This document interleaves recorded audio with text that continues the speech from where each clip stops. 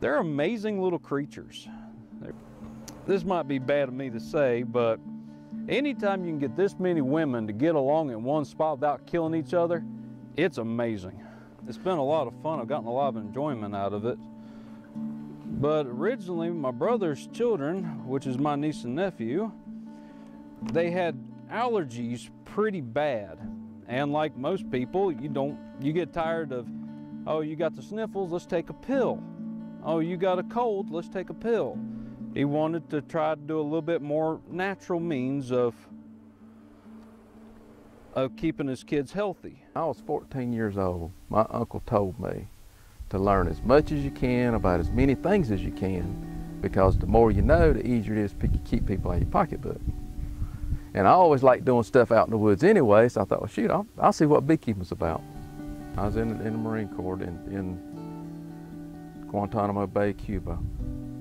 I went in a store and they had a book on honeybees, and I picked it up and looked at it and bought it. And I guess that sort of sparked my interest also, because I'd never known a beekeeper before. So I went in it totally green, with no mentor to back me up. I didn't get my first beehive until 1976.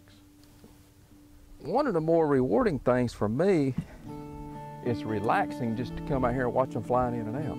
Usually, a lot of times I'll come out here and just sit down. But that's me. Everybody don't like that, I don't guess, but I do. My neighbor's got gardens. They plant garden over there and a garden over here. And the next neighbor, he's got a garden down there, and it helps them get vegetables. And the neighbors, when they get plenty, they bring me some.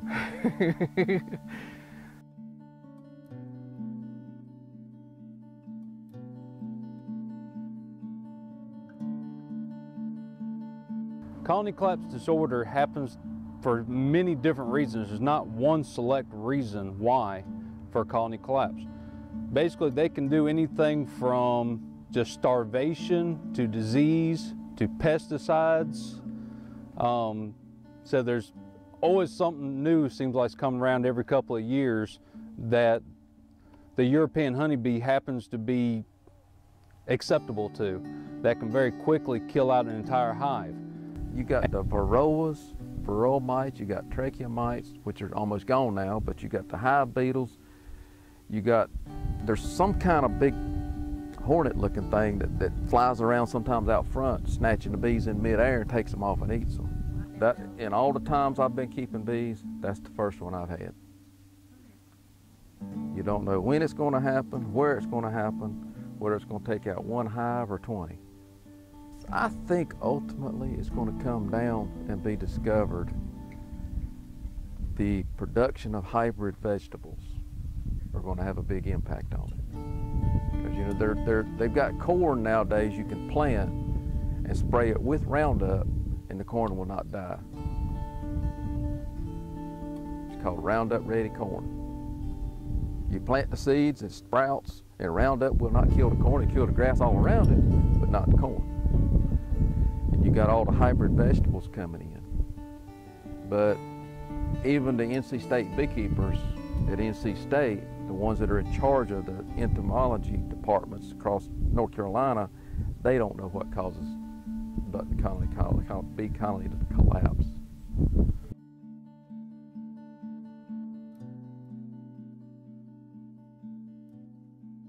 You can use chemicals, but like with anything, that's probably the chemicals are one of the reasons why everything's about in the shape it is now, is because too much chemicals and not enough natural selection. Because basically anything that you baby and just don't let take care of itself a little bit, it can't develop any natural defenses to anything. I mean, I can see the point of helping out a little bit with traps or something like that, but to the point of where the bee actually doesn't do anything for itself. And that's how we get into trouble. If you got one strong hive, you can actually take a whole frame of brood, which is baby bees that are still capped, and you can take that entire frame of bees, which is about 1,500 bees, and you can actually put them into a weak hive. So, because last year I lost 3 hives for the simple reason because it rained too much. Basically, the rain washes away the nectar and the pollen. If it washes away the nectar and the pollen, the bees can't do their job. They just can't go out and pick it up off the ground. There ain't no 10-second rule in nature. Typically, I don't do anything to protect them from anything other than snow getting in front, blocking the entrance. Because if the temperature gets above 47 degrees, they're going to start flying. And this one I may probably have to either take honeycomb from here to put in it or feed them sugar water. And there's times when a colony is weak, and I'll still brood from a strong hive to put in a weaker one. And that helps relieve some of the congestion in the hive. I look at it, there's only so much you can do because bees are similar to people. You can tell them stuff, you can show them stuff, you can do things for them, but if they don't like it, they're going to do their own thing anyway. So your hands are kind of tied because they're wanting to live life their way.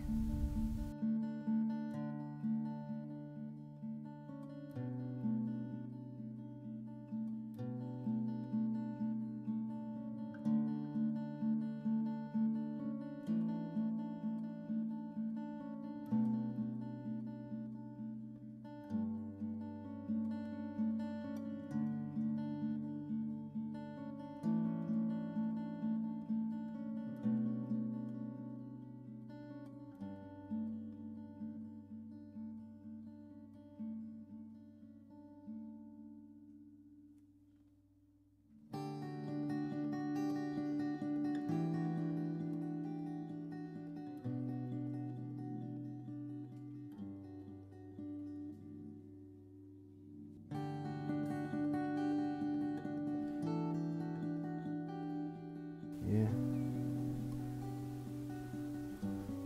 A bunch of them got pollen.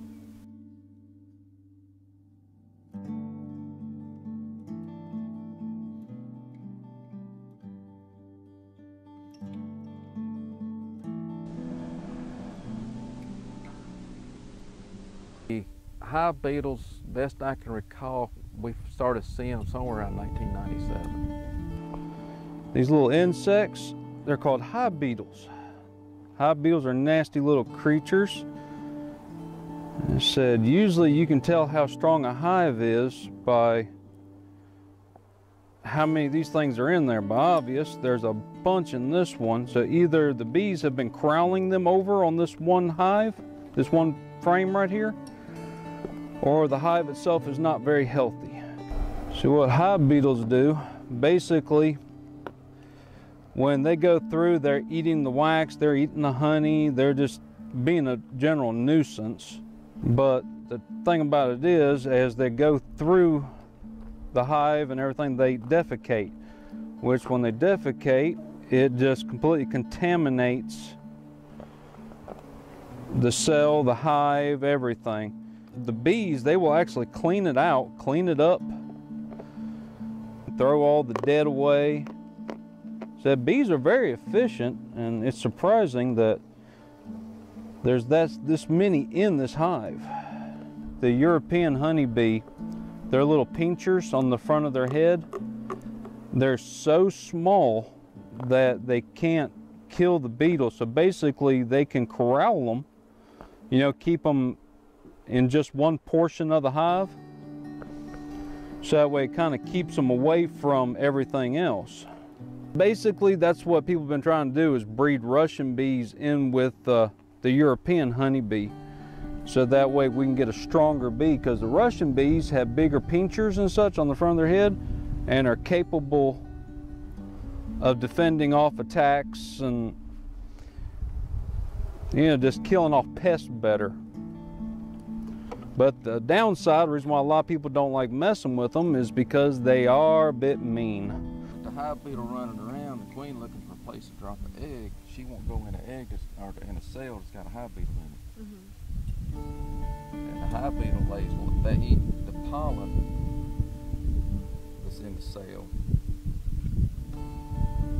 and lay their eggs, and their eggs turn into a larva like a caterpillar or like a waxworm that eats around, wiggles around, and that prevents the queen from laying eggs in that cell also. So when you get a strong hive beetle count or infestation, infestation. The queen don't lay as much.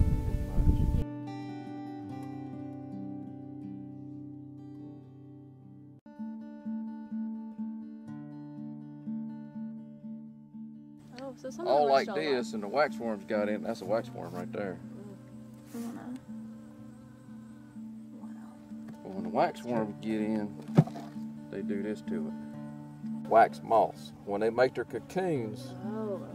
they're like a butterfly. They'll spin a cocoon, and they'll actually chew into the wood Wow.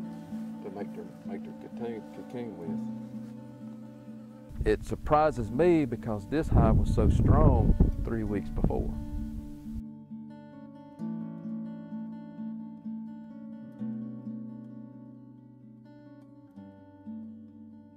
They've actually got 4 wings. When the varroa gets in them, one of the underwings sticks straight out. There's one. See how it sticks out like a butterfly on this side over here? So that's deformed. That's a sign of the varroa mite getting in them. In the spring, it's a whole lot easier because you can do it naturally. By naturally, meaning you can take a frame that's predominantly drone brood. The varroas go to the bigger brood, therefore they'll go to where the drones are. The drones take 27 days to hatch. Therefore, when the varroa gets in there, they stay in with the larva, even though it's capped over, until it hatches. So you can take a frame of drone brood, pull it out, throw it in the freezer, and it kills the varroa mites that's in the sealed cells with the drones.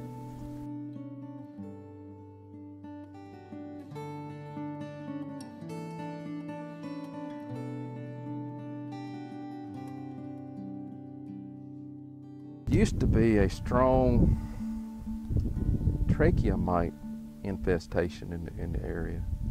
But over the years, the trachea mites have sort of disseminated, moved to heaven, I guess. Trachea mite, we started seeing it somewhere in the early 90s, like 91, 92. What the trachea mite does, it goes in the breathing tubes, which is on top of the bee's head, eats in the mucousy tissue of the trachea, makes it swell up, and when it swells up, it actually chokes the bees.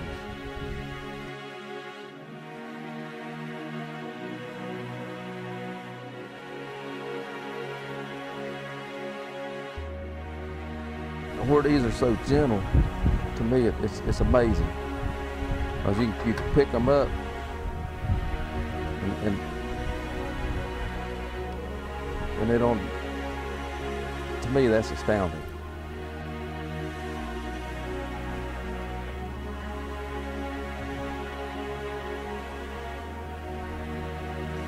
To me that's one of the most amazing parts of beekeeping, seeing the bees when they first hatch out.